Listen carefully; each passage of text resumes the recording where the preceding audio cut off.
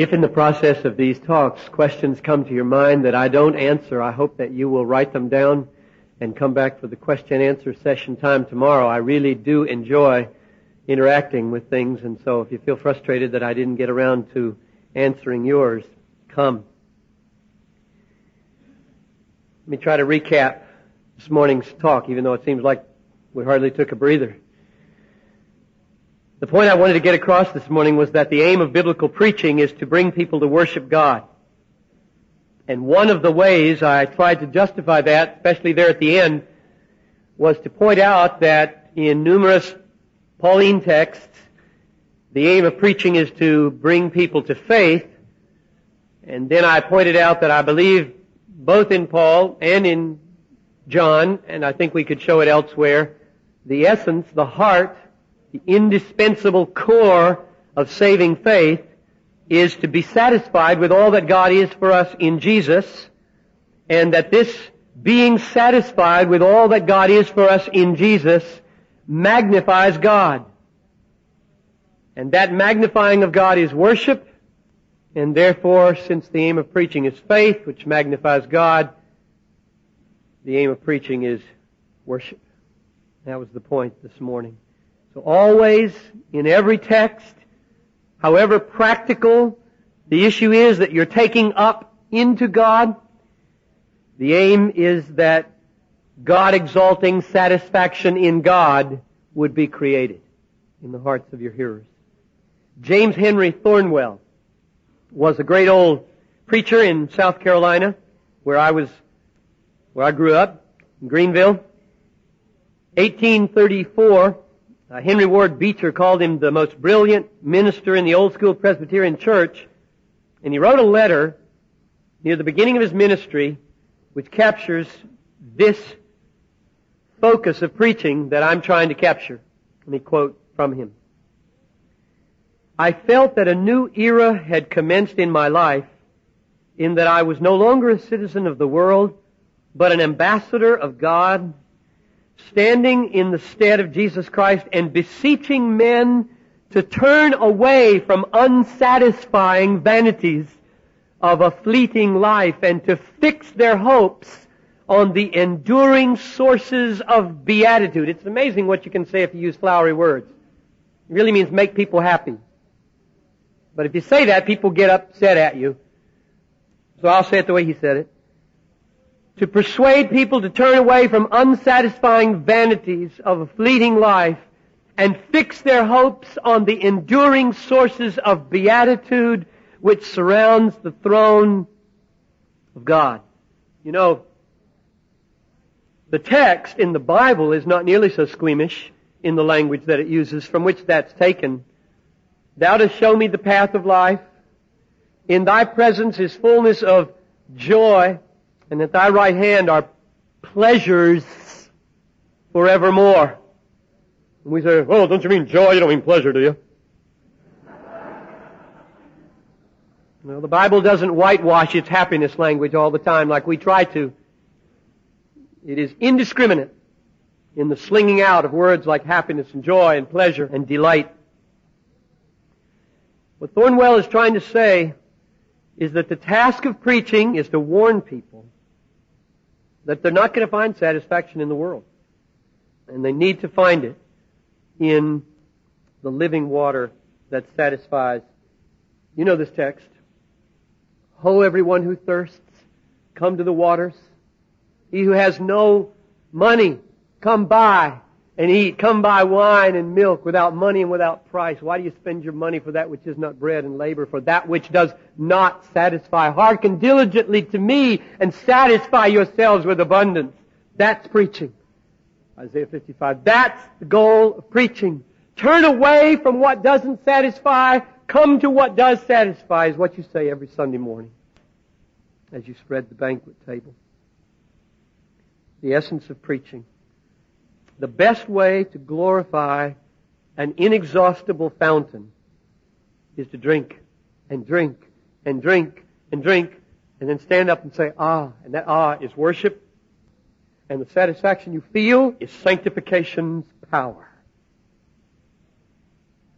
Because the power of sex and drink and drugs and pride and popularity and power is broken by a superior satisfaction. The biblical way to liberate people from sin is to give them the expulsive power of a new affection, as Thomas Chalmers in a great sermon once said. The task of preaching, therefore, is to display the all-satisfying glories of God in such a way that the power of competing allegiances and competing satisfactions is broken and falls away, and people are held captive by the presence of God and its joy and its pleasures. So what I said this morning, I just alluded to it in passing, and we'll talk more about it now and especially tomorrow, is that pastors can make their own music. They don't have to have a synthesizer or an organ or drums. They can make their own music. And that music is the singing of the soul over the truth of God that they are preaching. And the sound is worship.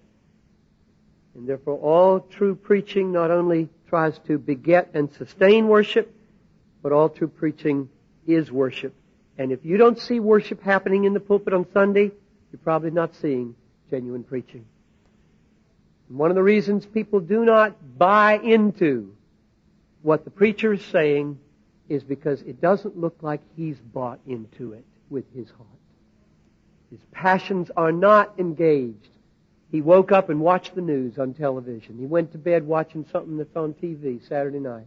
I've been preaching for 14 years. I taught 6 years before that. I've never had a TV in my house. You do not have to have a television to be relevant. Believe me, you don't. My people have never accused me of being out of touch or irrelevant. I know my weaknesses. I know the power of television. It is a deadly instrument in America. It kills preachers. That's not in the paper here.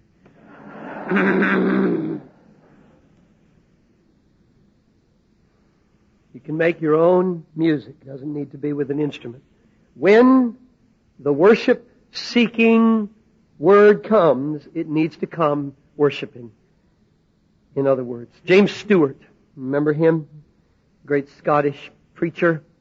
He wrote a book 20 years ago called Heralds of God.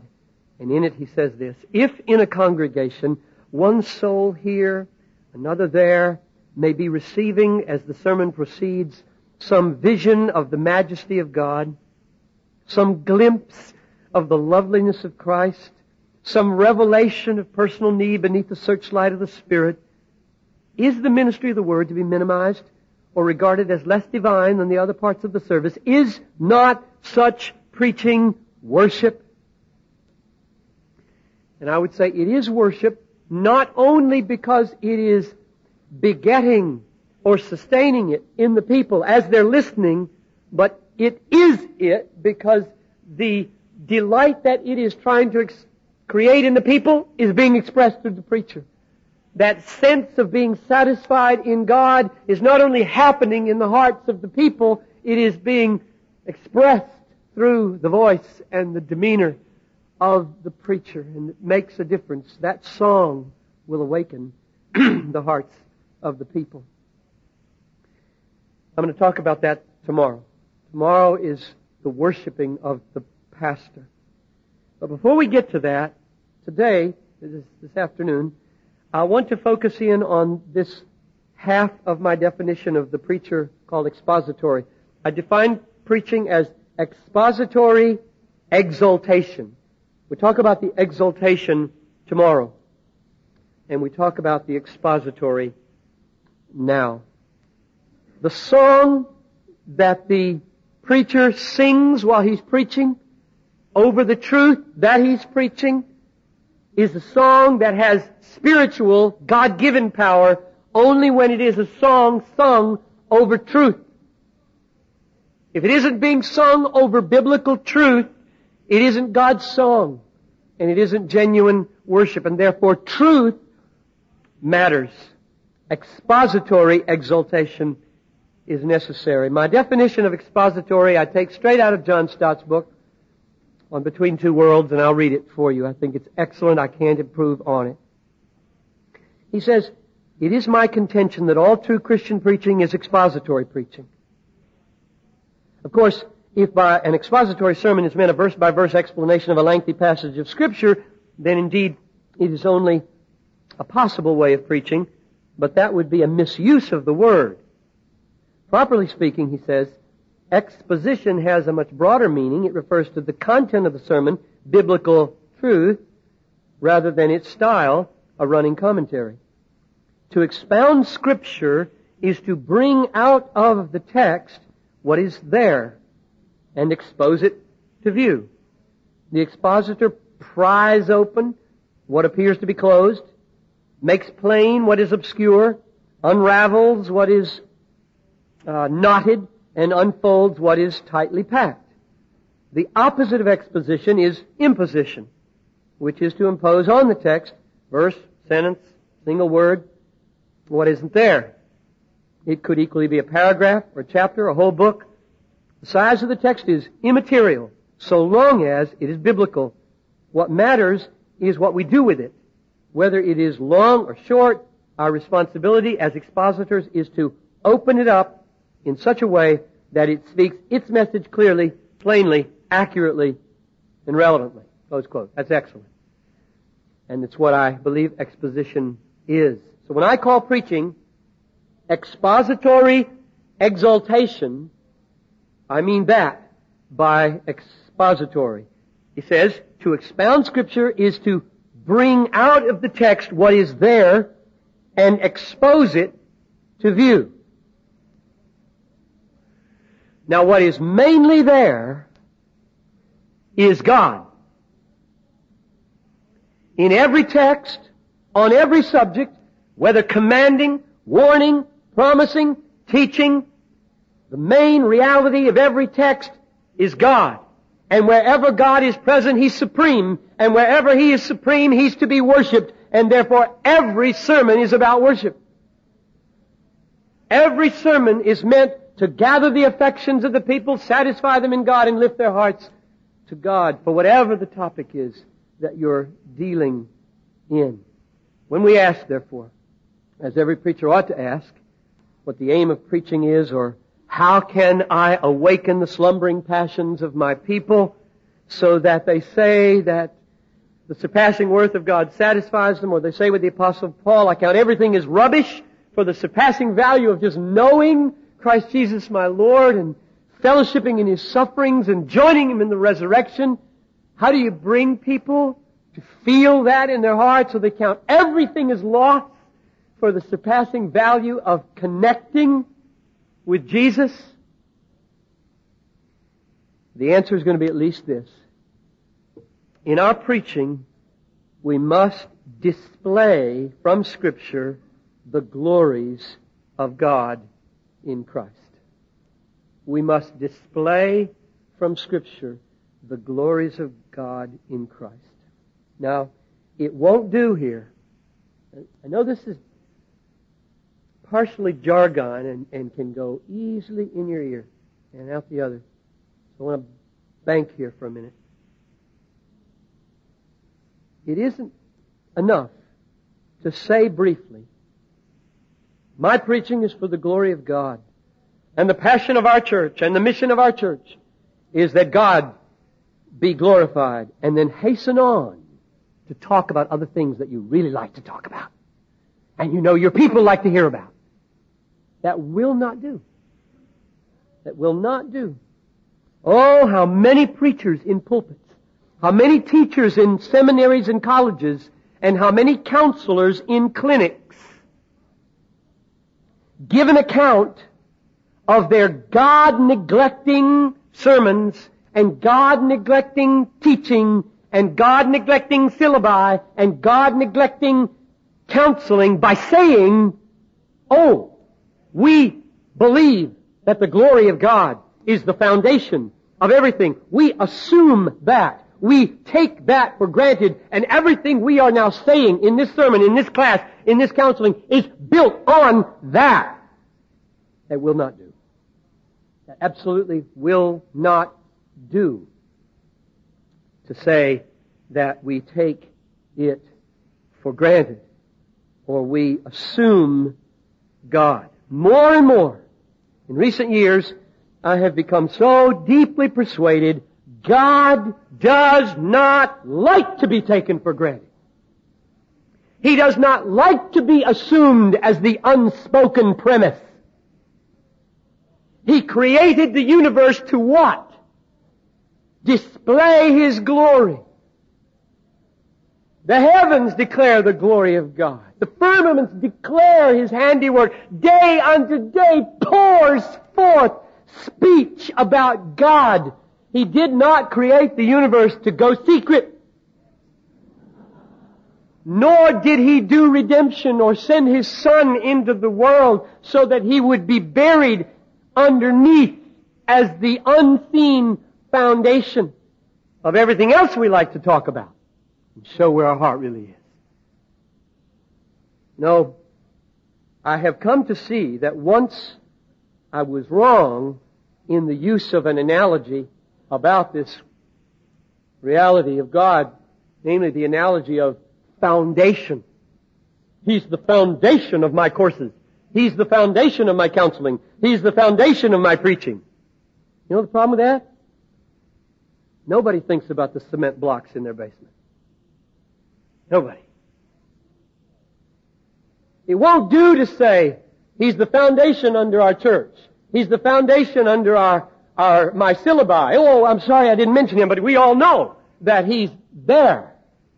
I think it's an offense to God to enjoy the food in the kitchen and the TV in the den and the sex in the bedroom, and now and then remember, oh yeah, there's a foundation under the house. That's right. Let's give tribute to the foundation. When you really like the food, you really like the TV, and you really like the sex, He's not honored. He's not honored. So I beseech you, stop using that if you use it as the warrant for a God-neglecting sermon, or a warrant for a God-neglecting class, or a warrant for a God-neglecting counseling session. It will not do. God does not like to be taken for granted. He likes to saturate everything. He will be displayed. He wants to be on the agenda all the time. That's the burden of my life, to say that to as many people as I can. I have never, ever met anybody who displays, knows, loves, cherishes, worships, and thinks about the foundation in their house. It's an inadequate image, even if true. Because the house will fall without it, but you can be an idolater in it while it stands.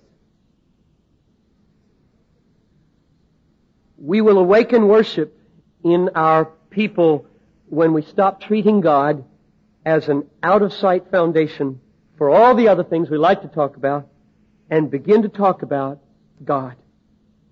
The glories, plural. I'm using plural to just break the synapse in your brain, which allows glory to go zap, zap.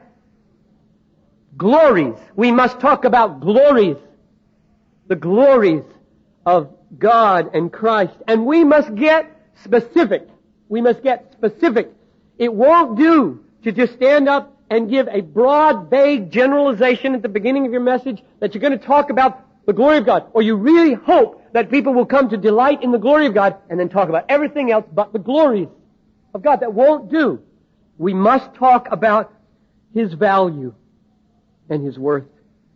We must talk about His triumphs, past, present, and future over sin and death and hell and Satan. There's a series. We must talk about His knowledge. We must talk about His knowledge that makes the Library of Congress look like a little matchbox and makes quantum physics like a first grade reader. You must talk about His knowledge, and you must talk about His wisdom, which has never been, never will be counseled by anybody. We must talk about His authority over heaven and earth, and by whose permission Satan can't move an inch without that permission of God's authority. He has absolute authority over all the demons in the world. We must talk about His providence, without which not one bird in the dark jungle of Africa falls dead to the ground, and not one hair on this 48-year-old head turns gray. Not one without His sovereign providential permission. And we must talk about His Word that upholds the universe and keeps all the atoms and molecules together. Everything coheres in His Word. We must talk about His power to walk on water and to cleanse lepers and to heal the lame and open the eyes of the blind and open the ears of the deaf and to still storms and to raise the dead. There's a year's worth of glories. We must talk about His purity, never to sin. We must talk about His trustworthiness, never ever has, will break one promise, nor will one iota fall to the ground. He is absolutely full of integrity and trustworthiness, which is a rare thing today and therefore is relevant. We must talk about His justice. This is so fantastically important when you talk about family systems and who will have the last say and what will we do with that guy who abused my kids, and the justice of God which will call and settle every account either in hell or on the cross. There's a series, The Justice of God. And we must talk about His patience to endure people like me, decade after decade of half-heartedness and failure and irritability with my wife and out of control with my children and failing to follow through, and the awesome patience of God, slow to anger and abounding in steadfast love and forgiving iniquity and transgression and sin. And we must talk about His endurance. Have you ever had anything like a nail driven through your hand? And to choose it, to embrace it, to keep there instead of pulling off and leveling them with His voice. What an endurance. And we must talk about His wrath. One of these days, the Lamb is going to stand forth and people are going to cry for rocks and mountains to crush the life out of them so they don't have to see the Lamb. There's the series. The wrath has to be seen in its glory. And we must talk about His grace that justifies the ungodly and His love that dies for sinners. In other words, brothers and sisters, if you want to beget worship in your people, you can't use vague generalities about the glory of God. You can't do it. You've got to be specific about the contours. There's a contour to our God. It's in this book. The contours. You make enemies with contours, but you flame people with contours. You hold up a vague cloud and call it glory, they'll see it. You've got to show the contours. You've got to blow the cloud away. You've got to let the diamond shine with its sharp edges. God has edges. And we are called upon to clean the diamond off and blow the cloud away and turn it before our people and let them see the preciseness of our God. There are glories to be magnified. Every Sunday our people need a fresh picture of why God is the all-satisfying treasure of their lives. They need to be reminded. I know that because that's where I live. I tell my people again and again, I got to get saved every morning all over again. Which simply means the devil sits on my face when I wake up in the morning. And the only way I can get him off is with the Word of God.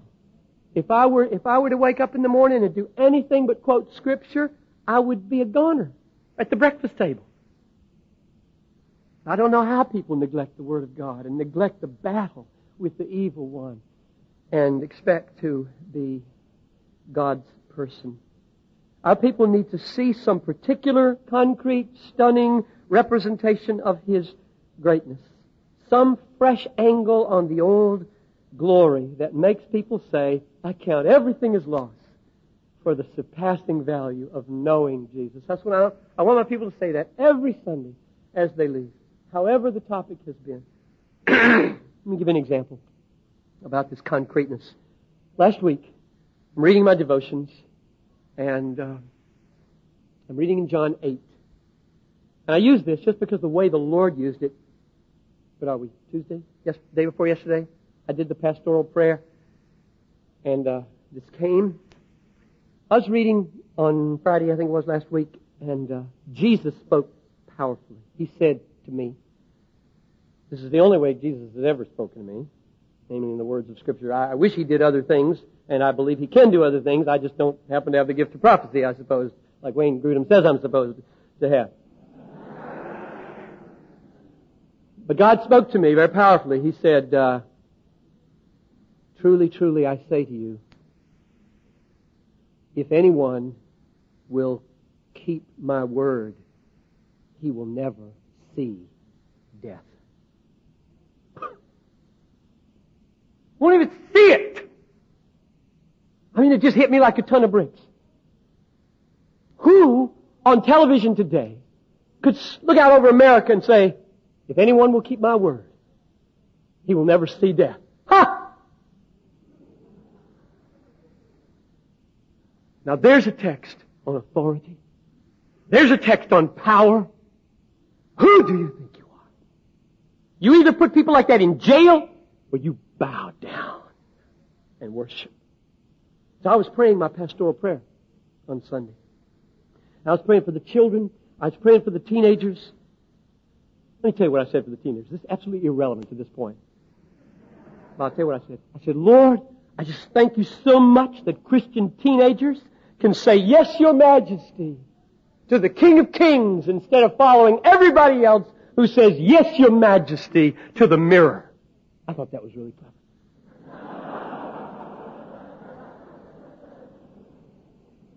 But nobody laughed. And it wasn't supposed to be funny, because it's a tragedy. And then I got to the single people, and I prayed for them. I'll tell you what I said for the single people. And I got to the old people. And I said, Lord, I just beg of you for the saints who count their days not in decades now or in years, but in months, that you right now would speak to them this word. If anyone keeps my word, he will never see death. And then I said, when death raises its hideous face in that last split second and reaches out its horrid tentacles in that last split second, the Lord Jesus comes. Pow! And you're gone. You will not see it. Isn't that awesome? You won't see it. In the split second of that last, whatever it is, none of us has ever gone there and returned. We pastors have watched people die, and we think we've seen death. We've not seen death. The only people who fear they'll see death is when they're about 2 seconds away from it, and it is opening its jaws, and if they're Christians, He comes. He comes, and they do not see it. They don't see it. And I just prayed that reality down upon the old saints of our church. And my hope right now, there's an element of preaching in praying. And that's not unbiblical. You can make it unbiblical by turning a prayer into a sermon and slipping in, your little points that you can't make any other way. But when Paul said in 1 Corinthians 14, if I pray in a tongue, how are they going to say amen? In other words, you want people to say amen when you pray. Same thing almost. You want people to say amen. You are praying. I can't even separate the two. You are praying in a way that you hope to God that they're agreeing with. Because reality is being pressed on them by the Spirit in the name of God. So that's an example of how in my life last week a word came to me, a very specific contour of the glory, of the power, and the authority of Jesus Christ to stand back and say, anybody in the world who keeps my word will never see the biggest enemy that we ever have. That's just incredible. You just take a nugget like that and you press it and you press it and you press it until they see it and feel it as glorious. And so the point there is not merely that they're not going to die, but God is great. Jesus is great. That's the point of that text. The subpoint is, therefore you won't die. You won't die. Because Jesus is great. You put a man like that behind bars or you bow down and worship. You don't trifle with Him. One last thing. There's a tendency today just like there's a tendency to take the glory of God and His reality and put it underneath and call it foundation while we talk about what we really like to talk about, things that are on everybody's front agenda, front burner, and so we know we can stir them up good. And if somebody says, where was God in that sermon? You say, well, He was down here upholding the sermon. Just like there's a tendency to do that, there is also a tendency today to do the same thing with biblical texts. That is, to take the concrete text of Scripture and hide it as the unseen foundation of the sermon. There seems to exist the idea that if you open the Bible and read the text and then tell people to look at the text with you or quote it repeatedly in your sermon so that they hear the actual words of the text, it's academic, pedantic, and therefore associated with lectures which are always boring, and therefore you shouldn't do it. Instead, maybe read your text, but build on it. Don't work with it. Because if you do, you'll sound like a scholar and a boring lecturer. Well, I don't agree with that, as you might guess. I don't think it has to be boring. I don't think it has to be pedantic, and I do think it holds the attention of the hearer, and I do think it stirs affections and worship. And I want to plead for that in these last couple of minutes. Our people need to know that what we say about God is what God says about God. Because what I think about God is not worth anything. Nothing. Pastors who do not direct the attention of their listeners repeatedly to the text of God's Word are presuming that they should take His word for it, which means they are elevating their word above God's Word.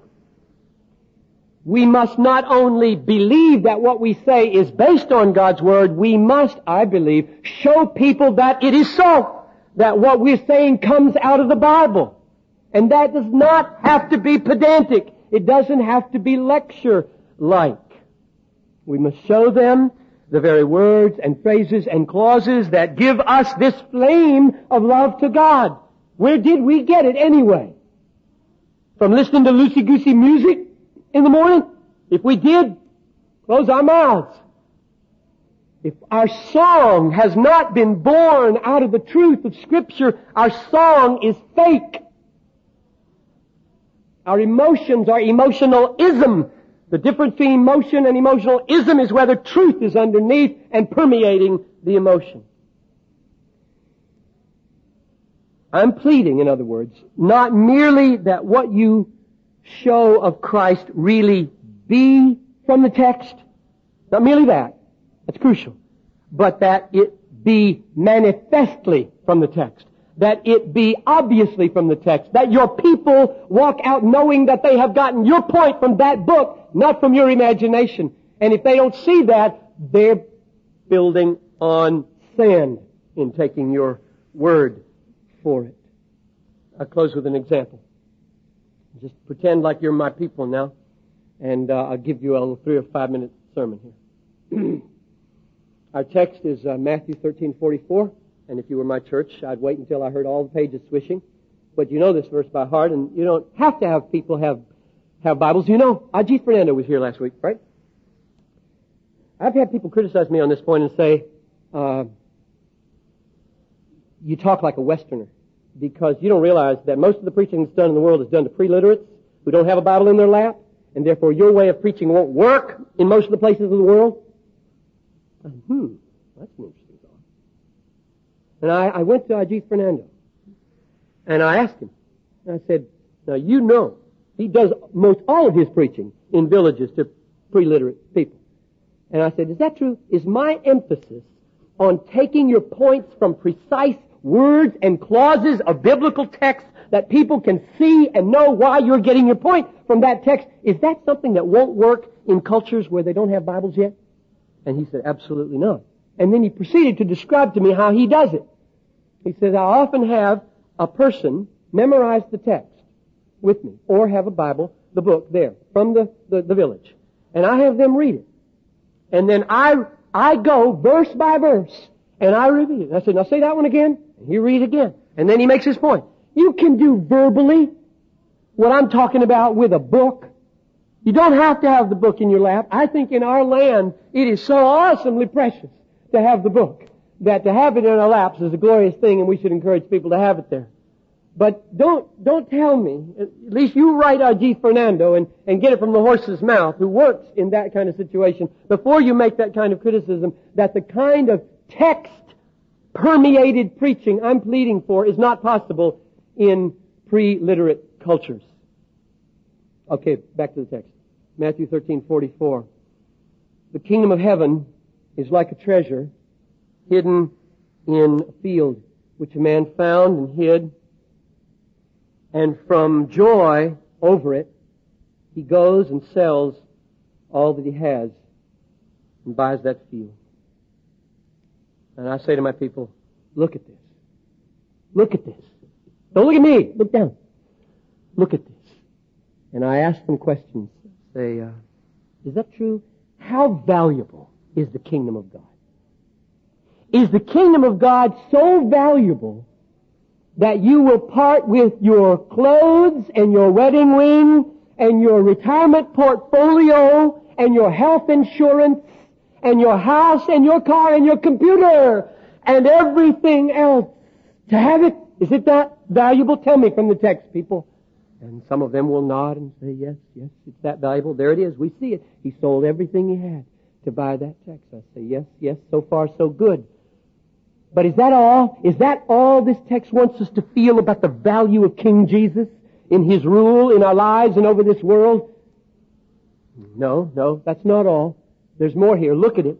Don't miss the key phrase. We haven't seen the key phrase yet. What's the key phrase here, folks? Where do we get the power to release goods and kindred and let them go? What phrase in this text has changed my life, John Piper's life, and underlies every book on that table out there and has transformed my preaching totally in the last 18 years? What phrase in this text do I want you to walk away with? Well, in my church, they'd all know what the text is, and perhaps you do too. The text is, or the phrase is, and from joy over it, he goes and sells all that he has. It's the joy that drives him to sell everything he has to get that field. The power to let goods and kindred go, this mortal life also. The power to destroy the health, wealth, and prosperity gospel, which is no gospel. The power that binds us to God and severs us from the fleeting pleasures of sin, and therefore the power of sanctification, is this phrase. From joy over it, he sold everything.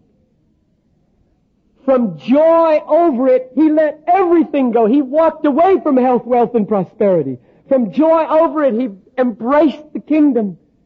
From joy over it, the all-satisfying glory of the kingdom so filled him with joy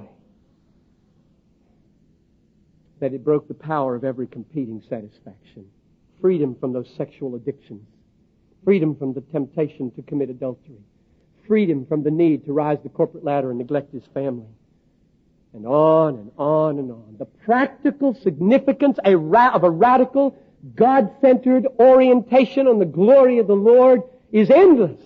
It's endless. All sacrifice, all obedience, all worship find their impulse in this joy in God.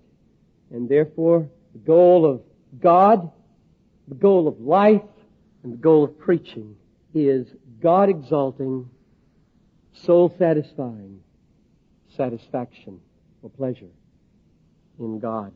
And what I want to do tomorrow is talk about what the song is like that is sung while we preach. Let's pray.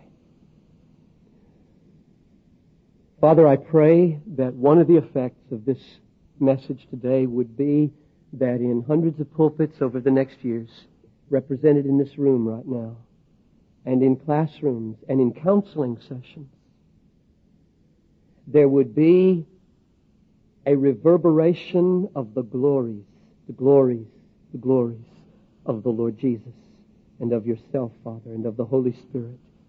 A reverberation in what we say, how we preach, how we teach, how we counsel.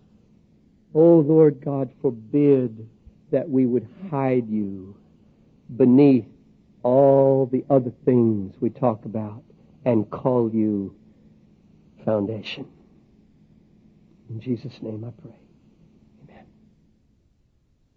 This concludes Dr. Piper's message. For information on other resources produced by Desiring God Ministries, contact us at the address or phone number printed on the tape label. We at DGM want to help you make God your treasure, because God is most glorified in us when we are most satisfied in Him.